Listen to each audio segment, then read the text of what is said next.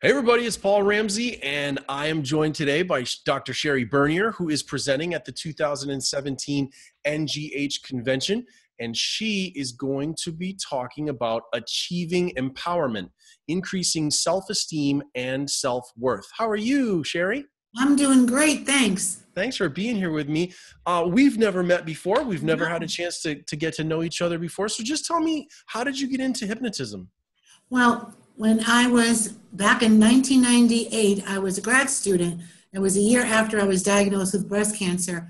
And my professor, I was studying counseling, getting a master's in counseling, was going to be training 5 nurses, and he wanted to train 5 counseling students. So I jumped on the idea, and I haven't looked back since.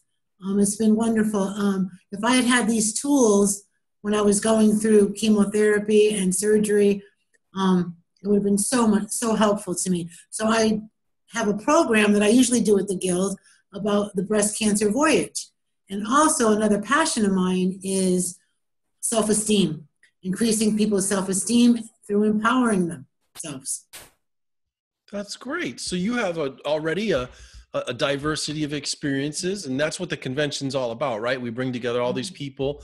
So of all the different sessions going on, tell me more about why. I mean, you could have chose to present on a lot of things. Why is this topic important to you?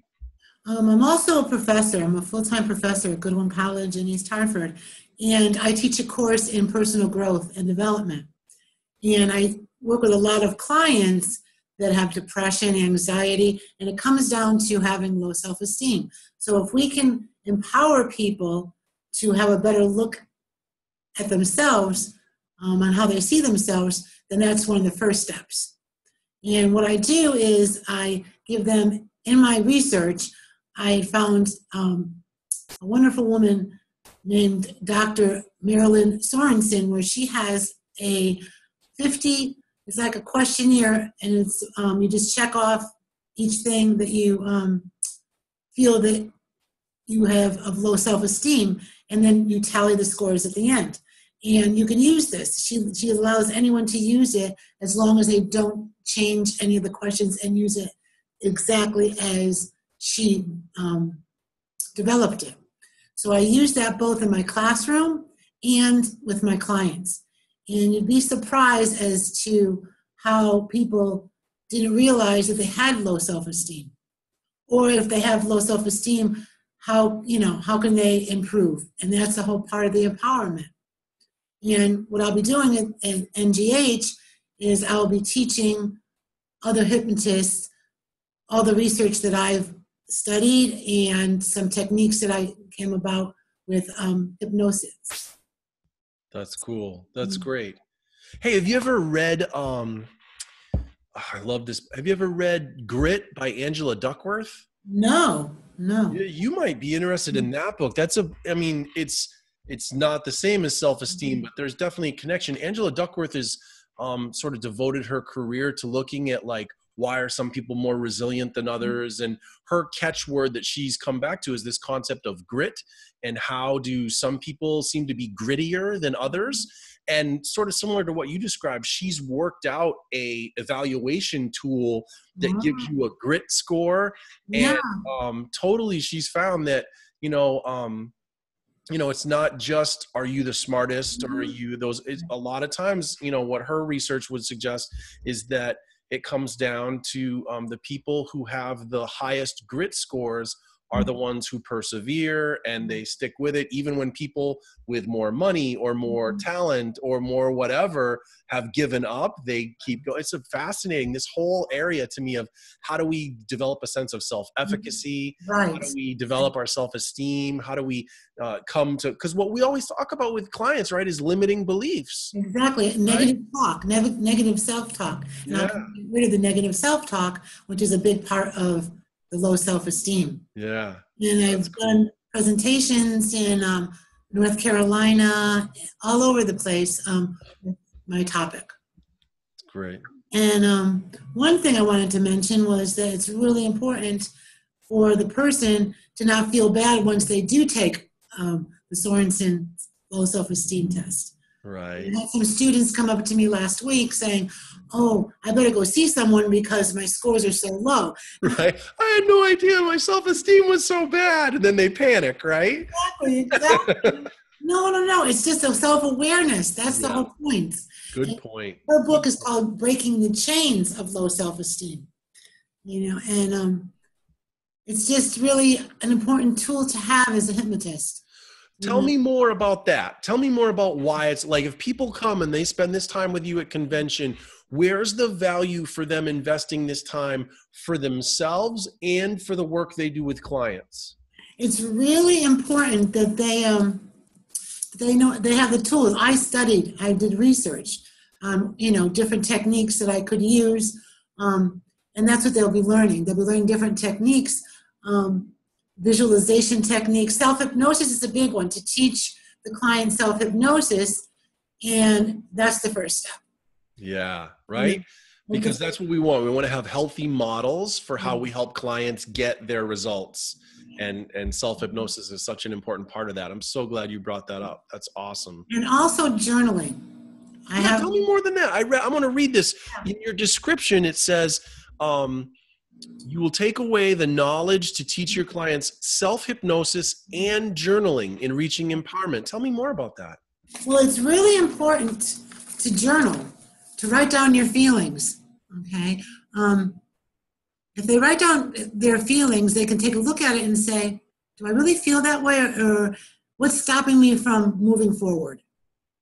Okay, and also a big thing about journaling, I have a journal that I have my clients do called the Daily Journal of Joy. They have to write down one thing a day that brings them joy. Okay, and that's really important because I work with a lot of women. It seems that for some reason that a large amount of my clients are women who are middle-aged women who are finding that they're depressed. They don't have any idea why they're depressed. It's because I believe, as Dr. Bernier is saying, I believe that they've lost their passion. They've lost their joy in their life. And I always say that when I work with clients with depression, I don't try to make them reach the happiness goal, with the happiness. If you can find joy and contentment in your life, isn't that a good place to be? And that's what I tell them. So by journaling in their book, they have to tell me at least one thing in their life that day that brought them joy, whether it be looking at a new flower, or the trees in the fall when they turn, or anything that brings them joy. A song. I know when I was doing my internship at a hospital on a psych ward, I was using these techniques, and I asked one of my, I was doing self-hypnosis with them, and I asked them, why, tell me a time in your life when you felt joy, and one woman said, I never felt joy. And I said, you never felt joy? And of course I got to read their charts before I had the group session with them. And I said, what do you mean you have no joy in your life? You never felt joy? I said, don't you have 3 children? She said, yeah, why? And she was like really getting a little angry with me. And I said, didn't you feel joy when you gave birth to those babies and held them for the first time? And her answer was, yes, I forgot. So if you journal every day, something that brings you joy, it's right there in front of them. Yes. And then you can bring it back to me for the next session. We can go over it. It's like climbing a mountain almost, a mountain of joy. How can you reach that top, Listen, I'm totally on your side because before I was in hypnotism, I was an English teacher. And so I was always telling my students, writing is thinking, right? And so that process of journaling is so essential to keeping your thinking process, alive and fresh. So I'm behind you 100% with that. I think that's fantastic. And I also have something that I use in my practice and with my students is, it's all about me, meaning it's all about the person. And they have to list some things where list your favorite food, your favorite color, something that you're especially proud of, something that brings or has brought you joy, something that I am grateful for, my best feature, and those who know me would describe me as. And do you know that my clients have a hard time, especially if they're depressed. They're so self-absorbed in depression that they don't see outside of that. Yeah. And when they take the time to have to write these things down, they're like, wow, that was harder than it looks. Right. You Yeah. know? So it And so brings things back to awareness, right? Stuff right, that it's sort right. of gotten out of their What world. are you proud of? Yeah. What's your favorite food? Yeah. That's cool. That's And cool. then I also have them do something called, and this is what I'm bringing to the convention, because hypnosis is the techniques. These are tools to get to that technique. Yep. Okay. I also have them do something called achieving joy. And I ask them to list 3 things that would bring you joy. Write them down in your journal. And are they realistic?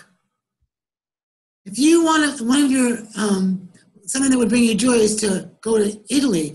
If you don't have the funds to go to Italy, is it realistic? Right. Right. So what is the alternative? Think, what would be an alternative? I have one. The alternative would be go to a fine Italian restaurant, get a bottle of wine, watch the travel station, get a DVD on Italy. Yeah. It doesn't necessarily mean you're not going to ever get there, but you could have joy with those surroundings. Sure.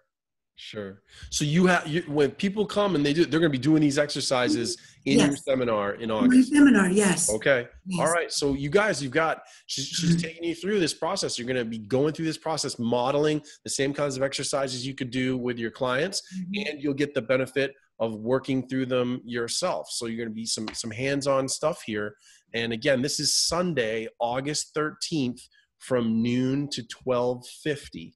So, all right, Sherri, if people want to learn more about you, they want to learn more about you and what you do, what's a good way for them to do that? You can go to my website at bernierhypnosis.vpweb.com. There you go. Thank you so much for making time for me. I appreciate it. Thank you so much, Paul. Have a wonderful day. All right, take care. We'll see you in August. Bye-bye now. Bye-bye.